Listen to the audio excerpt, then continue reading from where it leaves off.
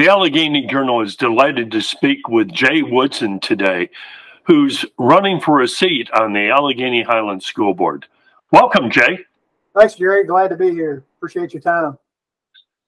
Jay, you've had some experience on school boards before.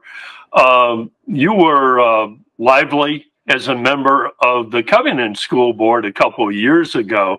So you've had not only the experience with, being in a board setting, but you've got substantial business and industry experience as well. Tell the public, why do you want to join the Alleghany Highlands School Board? It's a great question. I think, like you mentioned, I've been on the school board on 2 separate occasions years ago for the city of Covington, and then obviously most recently a couple years ago with the city of Covington as we work towards the merge. I have a vested interest because obviously I have a daughter at Alleghany High School who is a rising freshman. But beyond that, I'm a lifelong resident of the Alleghany Highlands, and I have a vested interest in friends and family. And I just want to make sure that we provide the opportunities for our children at a level that I remember growing up. So I'm very much vested in this and want to see this school system succeed and really thrive, not just succeed, but thrive. Jay, I was entertained almost as a videographer at the various Covington school board meetings. I didn't know you at all. And all of a sudden, you came on the board, and you are the exact opposite of a yes man. You read the documents that were before you. It was obvious that you had read the documents before you came to the meeting. And you probably saw the smile on my face on multiple occasions, because some of these documents have, 15 points. And you often wanted to have an explanation instead of just saying, yeah, raise your hand to everything.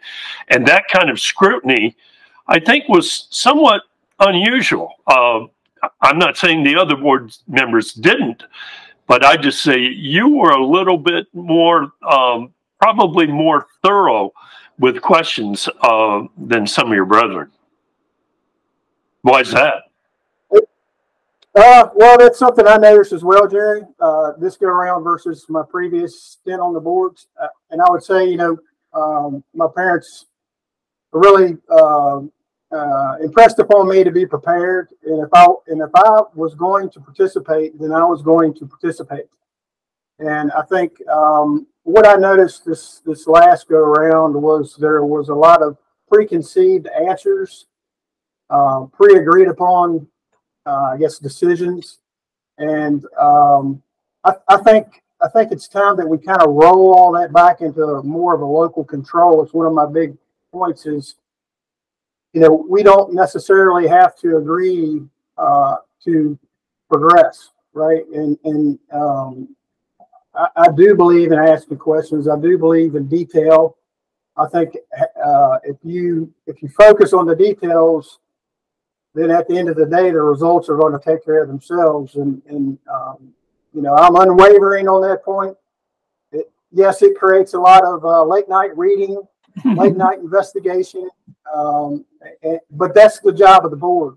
And if someone's not prepared to do that, they shouldn't get on the board. I've watched you on a number of occasions. There would be proposed policies coming in from the Virginia School Boards Association, and you would have thorough questions about them. And often the board would have to pause and get some additional information. In the end, I think the result was better. Absolutely. You can take the time to do it correctly, or you can take the time and do it again. Either way, that time's going to be spent. One other thing I noticed is, and it may be as important as ever, but it's a bigger school division now, and money is always at issue. So with that as a backdrop, do you have significant financial concerns, or is there one particular, or maybe even two issues before the board now that you're most concerned about? I do have concerns. I think that, you know, obviously when the merger agreement went through, there was an amount of funds that was provided as an incentive to make it kind of happen. That money kind of ends and dries up and goes away, and so then you're left with what you typically would see as financial support to operate the school system. So I think in the interim, the board really needs to start taking hard looks at how do we make the school system not only run successfully but efficiently. And I don't believe enough time was spent focused on those type of items as we merge the systems as needed to be. So I do think that's going to hit and hit hard soon. And I believe, you know, we need to dive down into the details around how do we efficiently use the resources that we're going to be left with in order to provide this thriving system that we all have a goal for. Do you have a vision for maybe where the school board should be going, either policy-wise or actual physical changes? I mean, looking forward from any school board, one of 7 members, nothing's going to get done if there isn't a solid, you know, core of agreement. And of course, you know, you've got some expanded athletic facilities and things like that. Are there ideas for the future that you think either need to be pushed a little harder, or what do you see as the future, an immediate future for the board? Are there any particular issues that need to be dealt with right now? Well, I think a lot of time was spent during the merger to ensure that we came up with you know, name of the school, the mascot, the color of the uniforms. But boy, we sure didn't spend enough time on curriculum, and we sure didn't spend enough time, I think, on maximizing everyone's potential. So I really think that we need to go back and focus on that, you know, the efficiency of the operation.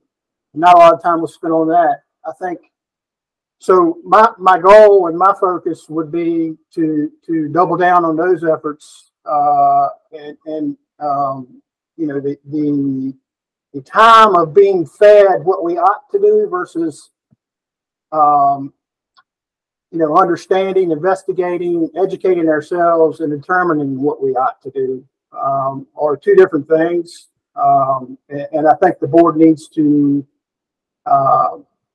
get back some of that local control. And the way you do that is you roll up your sleeves, you get in there, and you start digging. To me, the curriculum is really the big part that needs to be focused on. You know, a lot of the standards of learning, I guess, will kind of roll back, let's say, post-COVID. I'm not a big fan of that. I'm not a big fan of SOLs to begin with. I do believe there needs to be some type of test provided, but I believe our creative educators are more apt to do that testing than the state of Virginia. And so I think I don't want to see us roll down standards. I want to see us raise those standards to the point that everyone doubles down and gets in and begins to maximize potential at all levels, board included. You know, do you share the recent division concern about absenteeism? I don't recall the Covington School Division having a significant absenteeism issue, but then again, just as this was happening, we started dealing with COVID. You know, how important do you think this absenteeism problem is? I think it's important, but I think it also, you mentioned COVID, I think it all kind of, at the time of COVID, we as a school system decided it was okay to learn from home. Well, it wasn't okay, clearly, to learn from home. I think all of the standardized testing, all of the results across the nation says that. That was a huge, ginormous mistake. I think it's going to take a bit of time to turn the ship, but I do see it as a huge, huge opportunity. And quite frankly, it's going to take a bit of time to re-educate not only the kids, but the parents that attendance at school is critical. And I think we have to get back to those days. You know, I'm not attempting to revisit consolidation here, but I know both of the current Covington school representatives on the board, and they seem to not only get along, but, you know, to be an integral part of this board.